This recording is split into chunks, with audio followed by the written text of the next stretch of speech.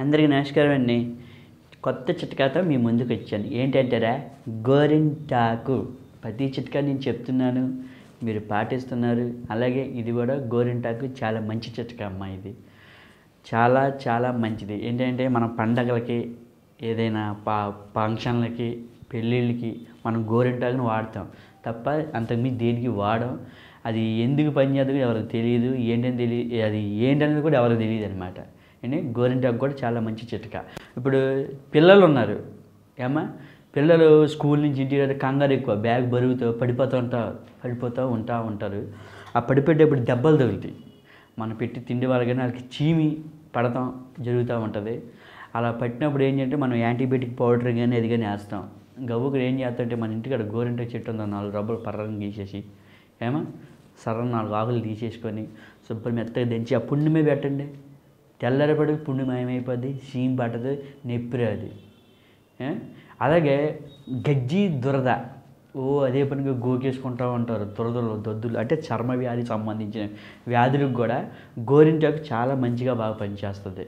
ఈ గజ్జి వచ్చేస్తుంది, చాలామంది ఆ గజ్జి కారతా ఉంటుంది, నొప్పి కురుపులు కింద యాళ్ళల్లో, కాళ్ళల్లో, గజ్జల్లో లేచిపోయి ఉంటాయి అన్నమాట.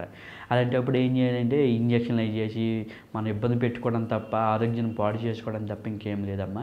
ఇంటికి గోరింటాకు శుభ్రంగా ఆకుని తీసుకొని మనం గోరింట పెట్టుకునేట్టు మెత్తగా రుబ్బేసి ఎక్కడ పుండు ఉందో అక్కడ, అది గజ్జి ఎక్కడ ఉందో అక్కడ మొత్తం రాసేసుకున్నామంటే మనకి ఎలాంటి కురుపులు అనేది ఉండదు, దురద ఉండదు, గజ్జి అలాంటివన్నీ తగ్గిపోతాయి.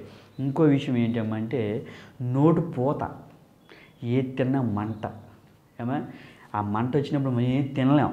అలాంటప్పుడు ఈ గోరింటాకు రసాన్ని పుక్కిలించి మింగకూడదు, చచ్చిపోతాం.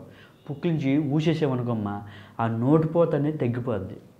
నోటిపోత అంటే ఇదంతా తెల్లగా పాచిపోద్ది అనమాట.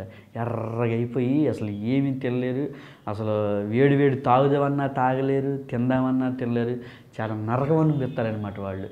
అలాంటప్పుడు ఈ గోరింటాకు రసాన్ని పుక్కిలించి చూసేసామంటే మనకి ఆ పూత అనేది తగ్గిపోద్ది. ఇంకో విషయం ఏంటంటే మనకు ఒళ్ళు నొప్పులు, బాగా ఒళ్ళంతా నొప్పులు అవి వచ్చేస్తూ ఉంటాయి అన్నమాట. నొప్పులు వచ్చేసినప్పుడు ఇంజక్షన్ చేయండి, ఒళ్ళు నొప్పులు ట్యాబ్లెట్లు ఇవ్వండి. మనం ఎంతసేపు మనం ఏది వచ్చిందంటే ముందు మెడిసిన్ వాడేస్తాం, కానీ ఈ చిట్టకాయలు కానీ ఆయుర్వేదం మందులు అసలు వాడము. ఎందుకంటే మనకి దానికి అలవాటు పడిపోయాం. అందుకని ఒళ్ళు నొప్పులు వచ్చినప్పుడు మునగ చెక్క ఉంటుంది కదమ్మా, ఆ చెక్క లోపలది తీసి బాగా దంచి మెత్తగా, ఇప్పుడు మునగ చెట్టు ఉంటుంది కదమ్మా, చెట్టుకి బంక అర్థం తెలుసు మీకు? బంకల కింద చెట్టుకి బంక కింద ఉంటుంది, అది బంక. ఈ గోరింటాకు చెట్టుకి కూడా బంక వస్తుంది ఆ బంక, ఈ 2 బంకలు తీసుకొని నువ్వుల నూనెలో బాగా కలిపేసి ఎక్కడ మనకు వాపులు, నొప్పులు, కండరాలు, ఈ నొప్పులు ఉన్నప్పుడు దాని మీద మనం మర్దన చేస్తే ఆ నొప్పులన్నీ మటుమాయం అయిపోతాయి. ఇంత చిట్కా ఉన్న మన గోరింట చెట్టుని మనం ఎవరం పట్టించుకోం. ఎందుకంటే ఇంటి వెనకాల గోరింటాకు ఉంది.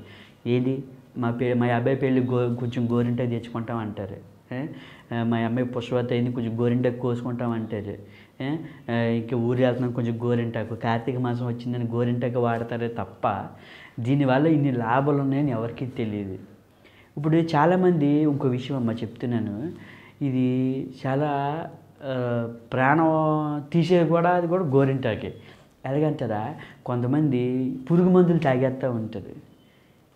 ఈ చెప్పాను చెప్తారు, బాధపడతారు, కానీ కొంతమంది పురుగు మందులు తాగేస్తారు. ఆ పురుగు మందులు తాగేవాళ్ళు ఏంటంటే చాలా కఠినంగా చచ్చిపోతూ ఉంటారు అన్నమాట, కొట్టుకుని చచ్చిపోతారు. అలాగే ఈ గోరింటాకు రసం తాగేసిన పిల్లలు చచ్చిపోతారు తెలిసే మీకు. కానీ చావద్దమ్మా, అందరూ ప్రశాంతంగా ఉండండి. గోరింటాకుని గోరింటలాగే చూడండి.